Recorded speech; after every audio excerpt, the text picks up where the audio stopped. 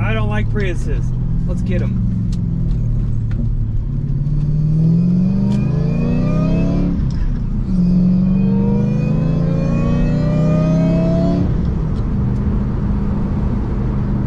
Prius. We gotta have some GS content mixed in with the EP3 project car content. The EP3 versus this car are on completely different ends of the spectrum.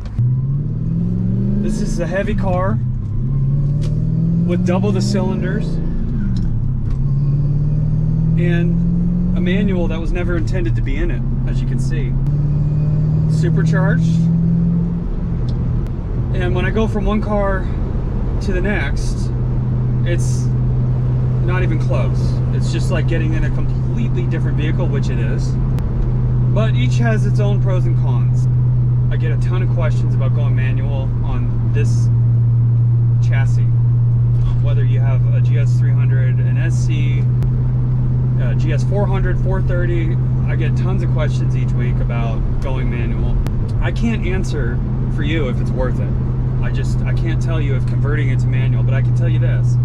The AR5 transmission, which is what I run, it's smooth and it's like notchy into place, whereas the EP3 transmission, it's just a whole different feel to that transmission.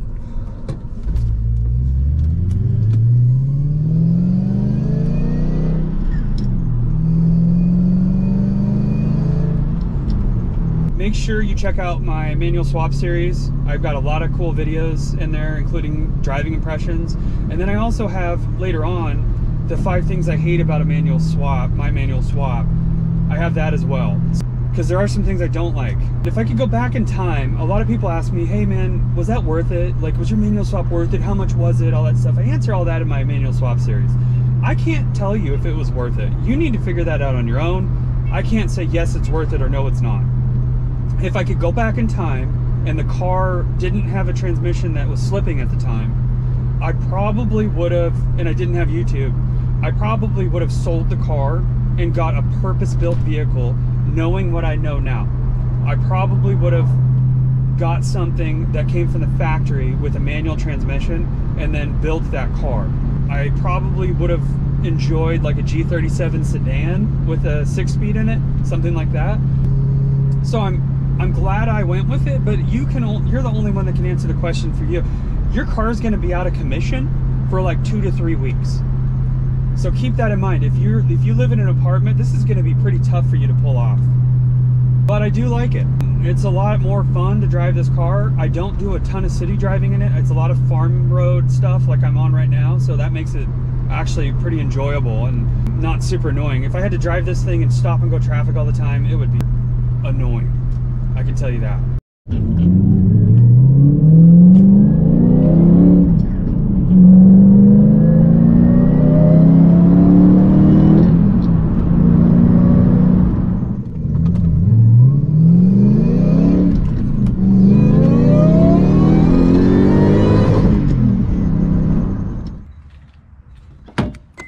We're in the EP3 project car. This shifter is just the weirdest thing ever. We're going to try to upgrade a couple things on the shifter. The bushings, as they call it in some countries, the bushes, they're going to go to solid mount. They're mounted inside here, and they're going to replace the worn out rubber. Open the hood, go into the transmission on top of it, and replace the shifter mechanism bushings.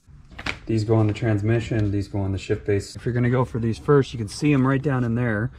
And so the airbox assembly has got to come out. This is what we're working with. We're going to take this and this off.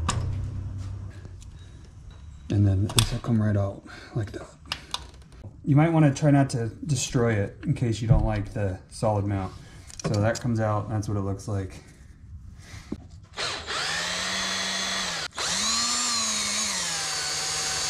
I put the bushing on first, like that, and then that slides over it. You've got this, and then you're going to put the locking clip that goes in through that hole right there to hold it in place. Squeeze it, and it clips right on. And there you go. There it is.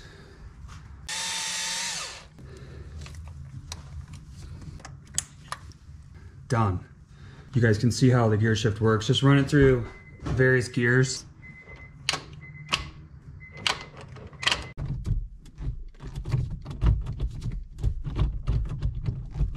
Next up, we have these shift mount bushings. That's what we call them, I guess, in America. Solid, unlike the OEM rubber ones. To get to those, if you have the stock shifter, you're just gonna pull down and then you're gonna unscrew it. Next, you gotta get this panel off.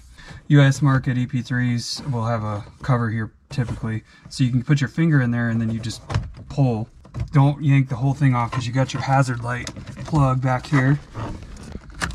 Unplug that and then this whole thing should just slip off. These are bolts. There's 4 of them. This one's the hardest one to get to. Underneath those bolts are the OEM rubber mounts. You're gonna need probably stuff like this. A swivel, 3/8 swivel. Last one, and yes, the swivel helps a ton. Now the whole thing moves and we should be able to get these bushings off and out. Insert in there, you should really have a magnet ready because this is what it looks like. And you can see the reason you can't pull that through is because it has a flared end.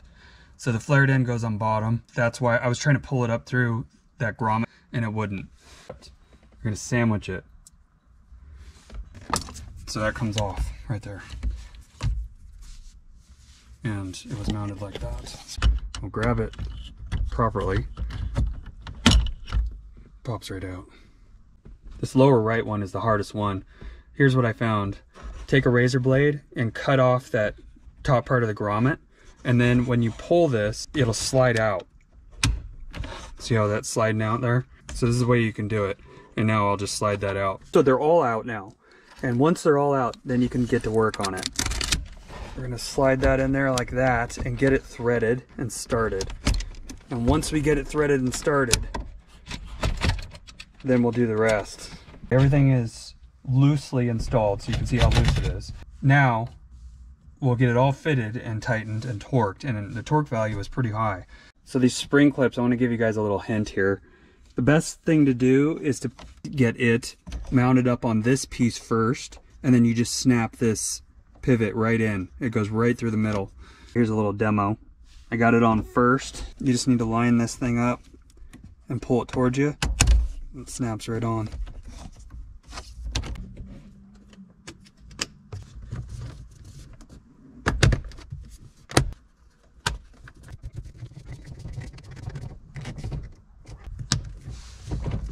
What are my initial impressions of these upgraded shifter bushings and base mount bushings? A little more positive engagement, and I think that has to do with the trans mount bushings.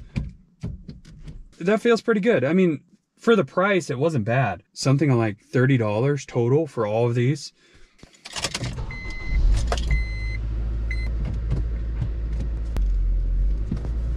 Reverse feels great.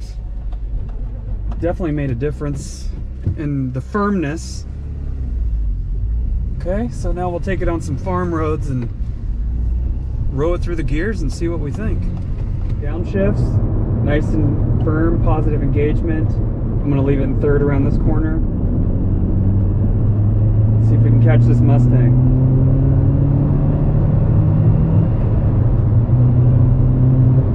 Man, this needs a turbo. Come back here, Mustang boy. He's laughing, he's having a good time. Good for you. Yeah, laugh it up. Enjoy your night.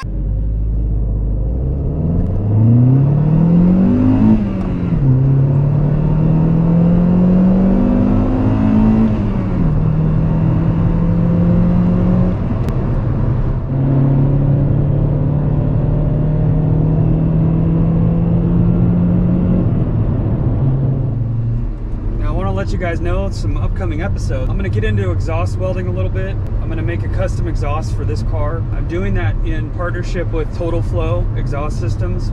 I have a lot of their bullet mufflers or bullet resonators, whatever you want to call them. I'm also going to do a clutch on the GS400. I'm going to go to a stage 3 6-puck sprung clutch and an intercooler. So that all should be happening in the springtime. You basically only increase your intake air temperature at the MAF by about 8 degrees. I've measured this. So whatever it is outside, it's about 8 degrees once it crosses the MAF. Now, when it goes into a supercharged application where the air gets compressed, your temperatures are going to go up, of course. And I don't have a measurement device on the Elate adapter at the moment to know what my intake air temperature temps are. That being said, I know they're high.